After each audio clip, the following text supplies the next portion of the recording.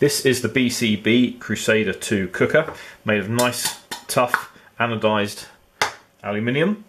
Has a nice circular area in the middle. You can pour in some alcohol gel and burn that, although when I've done that I've used it in a little shoe polish tin that rests on top. You can use hexamine tablets. I always put a little bit of stiff aluminium foil in, just because I'm a bit precious, want to keep that as clean as possible. And you put your tablets in there and burn away. You can also use your Trangia or Esbit style alcohol stove, that's that with the lid on, and then the arm or handle flips over the top. Obviously you can then put anything on there, but it's designed to go with the Crusader II mug. This is a cheap copy, not the original, so it doesn't quite fit as snugly as the real one would. I think there would still be some gap, but a good chimney effect to boil your water. And we can have a look at some field tests I did with that. So the field test that we're going to be doing with the Crusader II cooker is to boil 500 millilitres of water, cold tap water, in this mug with that lid. So they're keeping that constant. All these tests are done on fairly dull summer days in the south of England. We can't really control the weather and keep it constant from one test to another.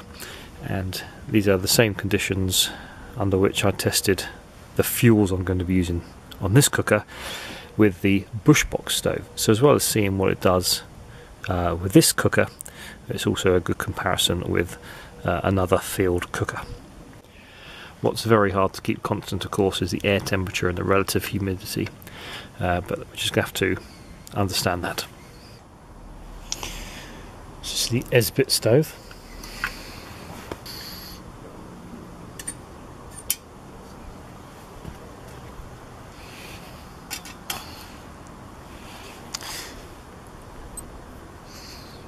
Oops, sorry. That's what I filled it with again. The bioethanol spirit.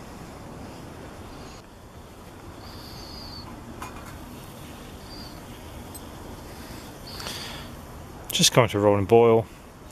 11 minutes 39.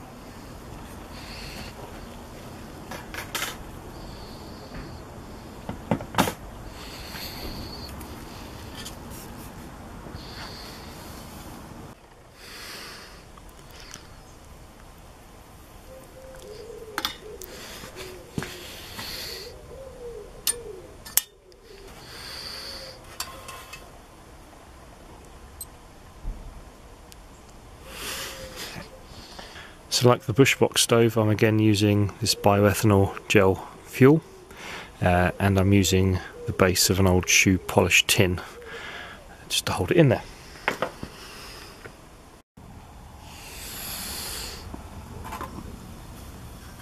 Just comes to the boil now.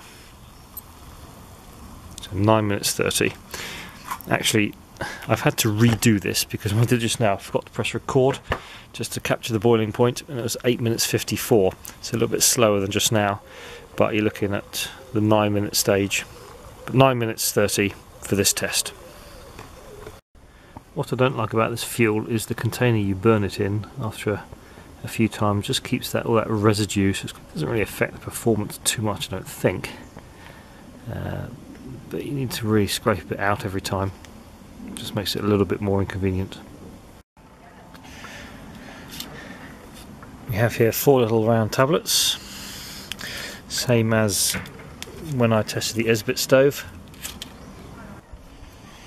and we have the usual 500 millilitres of cold fresh tap water, and we start the thingy.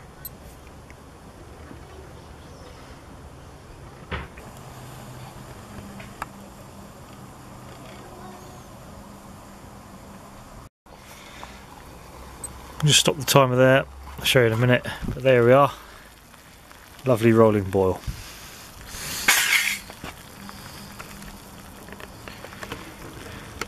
Let's look at what time is. 6 minutes 40. And if we take this off, we've still got a fair amount of fuel left going in there.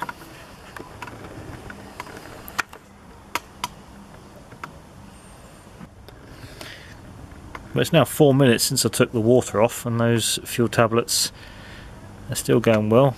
Not quite sure how fast partly burnt down tablets will boil some water, but it just shows you there's plenty left in the tank after you've done the job.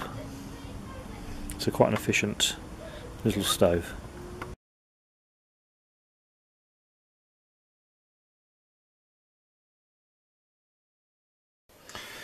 So there we have it, the BCB Crusader II cooker. You know the comparative burn times. You can go and make your choice. Happy camping!